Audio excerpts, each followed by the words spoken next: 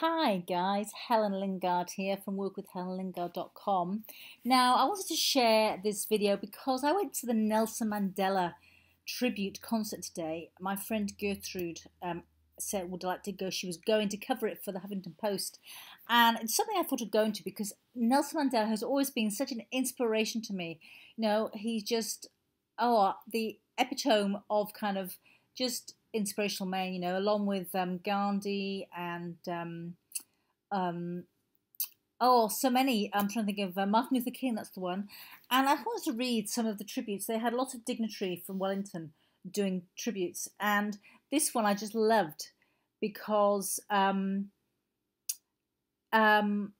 I forget who the dignitary was, but he said he killed apartheid with kindness, and that's just wonderful because I love, one of my passions, one of my goals is to start a kindness centre, and to say he killed apartheid with kindness, and that's what you have to do. Your enemies, people you don't get on with, you've got to be overly kind to them because that's what they need most. What else did he say? He said he dreamt of a democratic society and he was prepared to die for. And by reassurance and reconciliation, he killed apartheid with kindness. And he was just quite incredible. Looking through the tributes, he never gave up. 27 years in captivity, you know? People give up on things so easily. And there's Nelson Mandela, who 27 years, which I didn't realise that I heard today. At 23 years, he was offered release, but he had to back down on his beliefs. And he refused.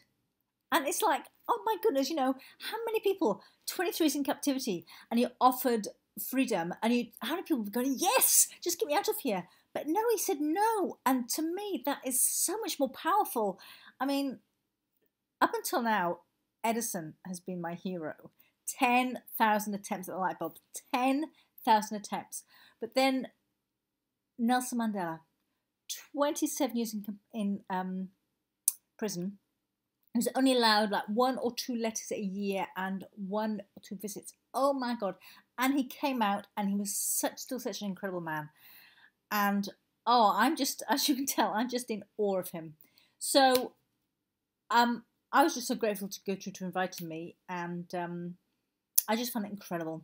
And I want you to think of whatever your goals, whatever your dreams, don't give up. If Nelson Mandela can survive 27 years in captivity, we can do anything. There is nothing we can't do. So that's all for today. Just remember, Nelson Mandela, never give up. Just keep going until you achieve your goals.